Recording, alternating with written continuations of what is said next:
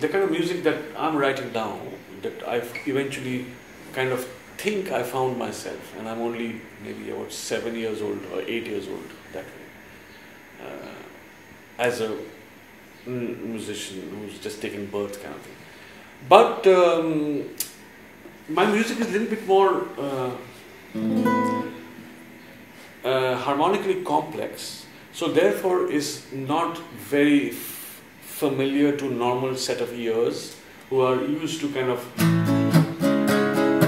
that kind of easy listening, which is great. I played that a lot also.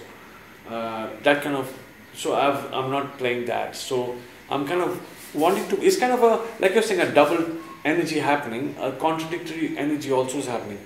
I'm saying I want to play to live to people, but my music that I'm writing is actually chasing the crowd away.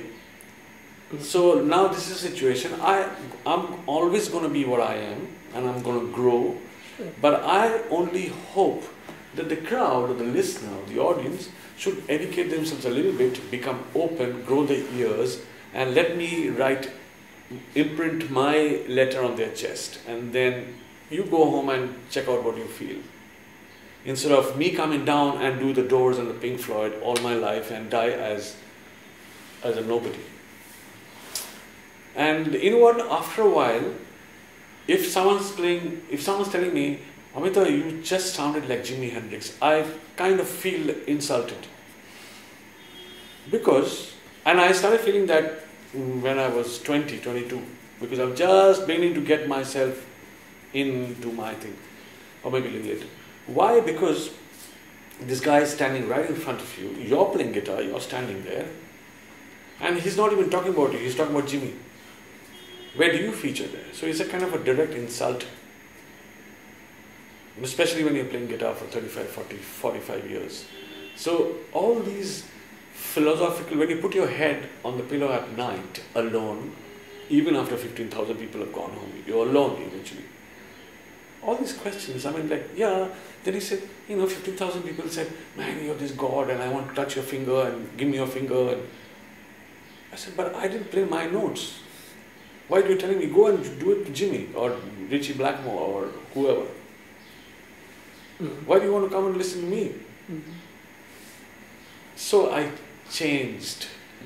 This instrument kind of dragged me into a place where I only heard my heart calling out, saying, do this, do that, do this, do that. And I just chased that. I kind of find, like for example, I'll give you a little bit of a, it's not technical, it's the language that we speak. If I play that, it's a very beautiful sounding chord, it's a major 7 chord.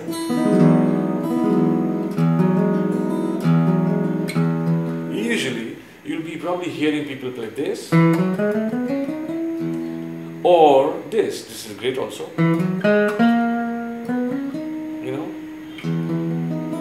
Which is great. But you know what? I found a way to play this.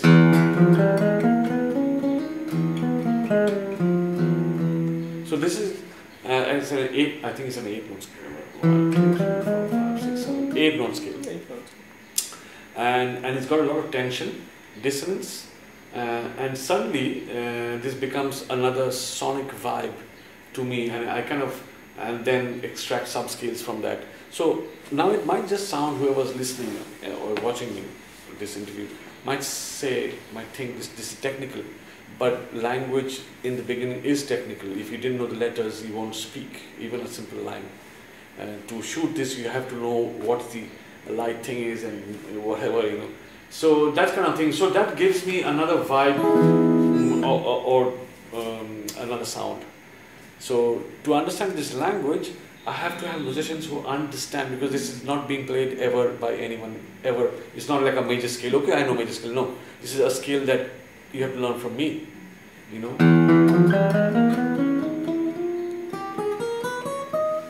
Eventually it lands up being a major 7, but it's got a lot of, and it's got a kind of a marwa.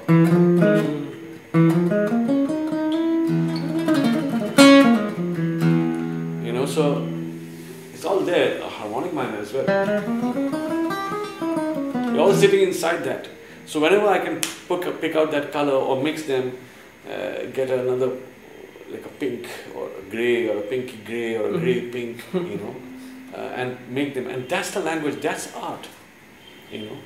And then you cannot have an audience. I mean, I want to listen to my favorite song, buy a CD and go. Do I look like a Xerox machine? No. So it's a deep study, you know, it's a deep place that we are standing. So I think we need some validation for that and respect and whatever, you know, just say, okay, this is, like you keep saying, this is a way of life, like rock and roll was a way of life, you know. It's the very language has to be that. And just putting on distortion, black t-shirt, long hair doesn't mean rock and roll, you know.